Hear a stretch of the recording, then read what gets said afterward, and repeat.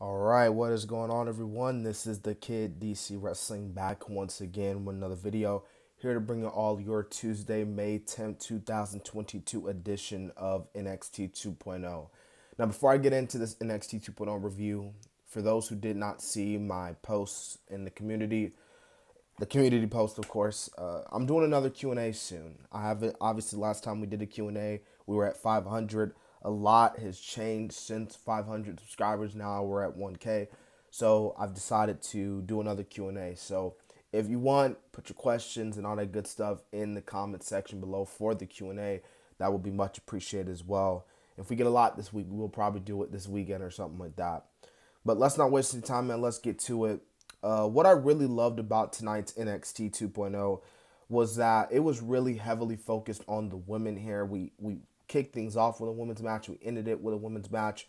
But to kick off the show, it was the NXT Women's Tag Team titles being defended as Toxic Attraction, Gigi Dolan, and JC Jane take on Wendigo and Roxanne Perez.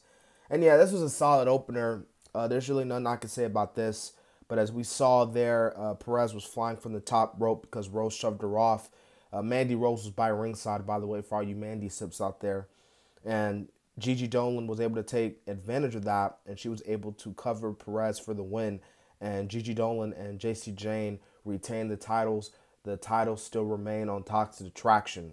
And they attack Wendy Koo after the match, just going in on her and stuff because Wendy's been doing some crazy stuff with them over the past few weeks. So, pranking them and stuff. And yeah, now honestly, with the way things were going, as we saw later on in the night, who knows, maybe Mandy might take on Indy Hartwell next, or probably gonna be Wendy Koo also. But yeah, this is a pretty good opener with the women here.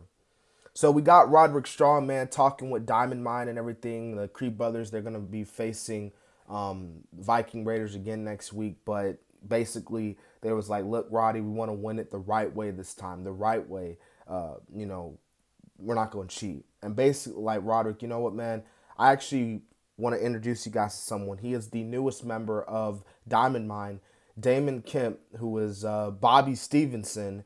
And for those who don't know what Bobby Stevenson is, he is the brother of Gable Stevenson, the AA, the NCAA Wrestling World Champion, the newest edition of Monday Night Raw, the dude who was posing with Stephanie at WrestleMania, who had the interaction with Chad Gable. That's his brother. So he's officially part of Diamond Mine. And, they're still talking about, next week and all that. So, yeah. So Joey Gacy comes out and he cuts a promo. Joey Gacy just talks about how he wants Braun Breaker to join the movement. He wants him to join side by side. Obviously, he doesn't have Harlan no more, so he needs another big man by his side. So might as well get Braun Breaker with him. But, yeah, Joey Gacy, he cut a pretty good promo here. The crowd was eating into him, just saying what, calling him an a-hole, all that crazy stuff. But obviously Joey Gacy, being the dastardly heel that he is, didn't let them get to him, and he continued on with his promo, and that was that. All right, so after that, man, we had the first match roundup of the NXT Women's Breakout Tournament. Salome Jacobs versus Fallon Henley, who, by the way, man, this Salome Jacobs, she's like 19 years old. Like, she's like, I think, what they say, she's like the youngest competitor in NXT. So that in and of itself, that's pretty crazy. But nonetheless, man, Fallon Henley does get the win here. This was a kind of a meh match, which it was expected. Salome Jacobs was just starting. Fallon Henley is there. But overall, man, it was a solid match. I mean, a meh match between the two women. But I thought it was right that Fallon Henley got the win there. So after that, man, we got some stuff in the parking lot. There's something always going on in the NXT parking lot. Obviously, we saw, Tony D'Angelo and them getting revenge, attacking one of Santos' boys. So, obviously, the feud between Tony D'Angelo and Santos Escobar is heating up, man. Like, it's heating up. All right, so next we had another women's match between Amari Miller and I really wouldn't say the debut because it's Kaylee Ray, but the new name of Alba Fry. And she makes quick work of Amari Miller. She beats her, like, pretty short there. So can't really give you a big rating for this match. But obviously, hopefully, they still do some good things with Fry, Kaylee Ray, whichever one you want to call her. She still should do some pretty good things here in this whole NXT 2.0 roster.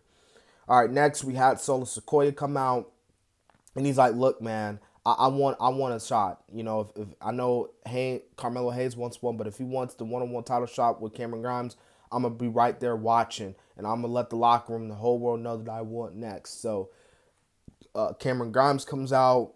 Fans are kind of booing Cameron Grimes here. Like people, I'm starting to see a lot of people kind of in the crowd trying to turn on Grimes, which is crazy. But nonetheless, man, we see Carmelo Hayes, Trick Williams comes out. Obviously, Solo Sikoa and Cameron Grimes make quick work of those two men. And they look at the Solo Sikoa, who's over with the NXT crowd, more over than Cameron Grimes, which is crazy. But hey, it's Solo Sikoa, so I'm not surprised. And because the fans were chanting, "You got next." Yeah, this is a pretty good segment here. I think after this, man, because not Cameron, but Carmelo Hayes, I don't think, he should win back the title. I think he needs to be moving on up probably to that main event NXT title scene. I think a feud between him and Braun would do great wonders.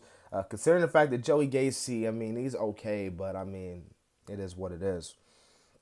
All right, man. So after all that, man, we had the mixed tag team match player with Grayson Waller, Tiffany Stratton, and Saraya and Andre Chase. I actually like this mixed tag team match, man. I thought this was really good. I'm telling you, man, like freaking Andre Chase and Saraya was over. It was good to see Saraya back as well. They get the win here, so they was able to give Tiffany Stratton and Grayson Waller, I guess you could say, a teachable moment.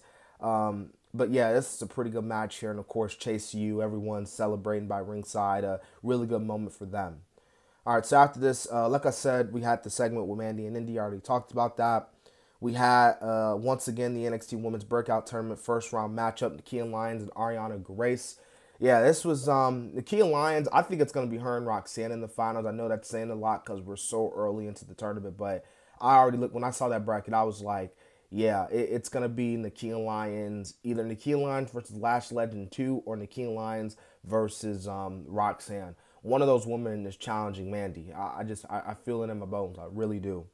In the main event, we had Cora J and Natayla. This is a pretty big matchup here. Obviously, Cora J being Natalia's, idol and all that good stuff. And this was also a pretty good match and a really good ending to what was, in my opinion, a pretty good episode of NXT 2.0. Once again, I've said it before and I've said it again. NXT 2.0, they never fail to disappoint. And tonight was just another example. But one of the things I really liked what they did tonight, kind of what they similar did last week, they really showcased their women a lot here, their young talent. But really the women really got a lot of the focus tonight. So that's really dope, man. Really, really good stuff to hear. So, guys, I hope you guys enjoyed, again, my NXT 2.0 review. Tomorrow I will be doing AEW Dynamite. I might be making a video Thursday. And then Friday, SmackDown. I will have to see what's going on this weekend. But like I said, if we can get the questions in, we can do the Q&A. So this has been the Kid DC Wrestling. And so, yeah.